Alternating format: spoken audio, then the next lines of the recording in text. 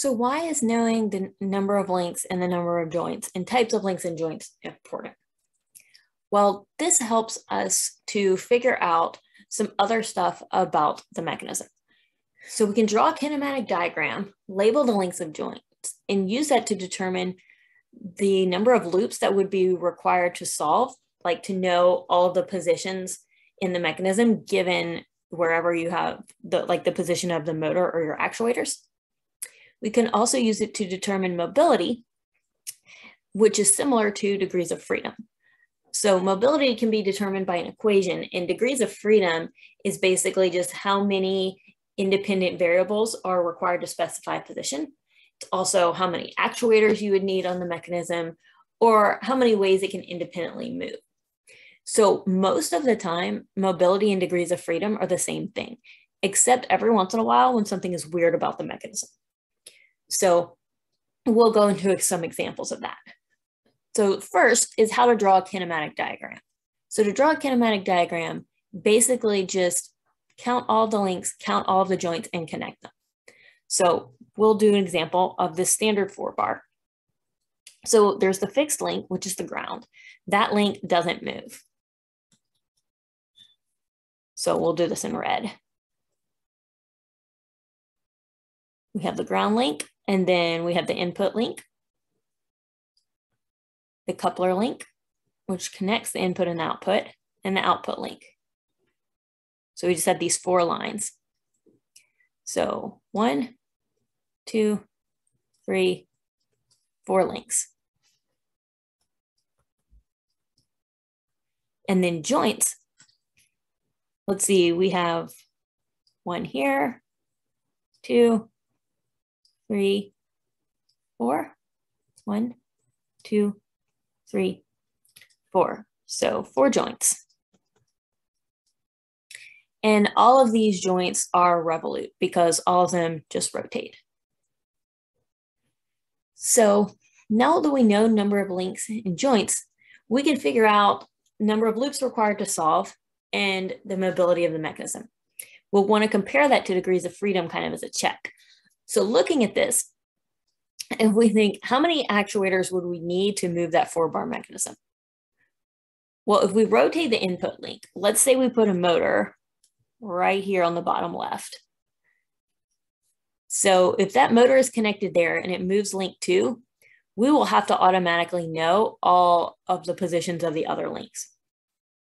So 1 thing to control, 1 degree of freedom. Now there are 2 equations to learn for loops and mobility. So the loop equation, L equals J minus L plus 1. So total joint order, 4 minus number of links, 4 plus 1, that equals 1. So 1 loop required to solve. And looking at this, we can see that basically there is only 1 loop here, 1 closed circuit. So then mobility, this is Grubler's equation. M equals 3 times L minus 1 minus 2J. So we'll have 3 times 4 minus 1 minus 2 times 4, 9 minus 8. So M equals 1. And this matches with the degrees of freedom that we had anticipated. So that gives us confidence that the links and joints that we counted up here are correct in number.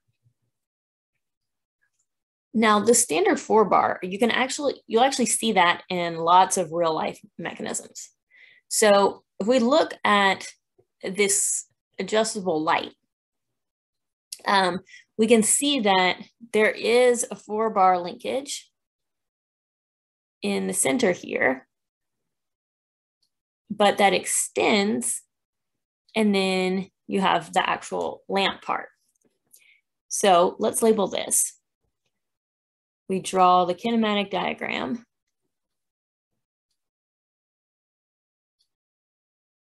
We had those original 4 links, plus we have the lamp head. And then we have the original 4 joints. Plus we have another joint where the head of the lamp connects. So let's number these. 1, 2, 3, 4, 5 links. L equals 5. And then 1, 2, 3, 4, 5 joints. J equals 5. And then degrees of freedom. So looking at this, there is 1 degree of freedom that comes from the way that original 4-bar linkage moves. And then there's an extra degree of freedom with how the head of the lamp moves. So we'll make our guess. Degrees of freedom equals 2. Looks like we'd need 2 motors if we were going to control this with motors. And now we can figure out how many loops will be required to solve, and we can figure out mobility. So L equals J minus L plus 1, 5 minus 5 plus 1 equals 1.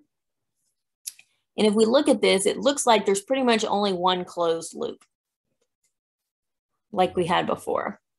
So then mobility, M equals 3 times L minus 1 minus 2J equals 3 times 4 minus 2 times 5. 12 minus 10 equals 2. So mobility is 2, degrees of freedom is 2, those match. So that gives us confidence that the links and the joints we chose are correct.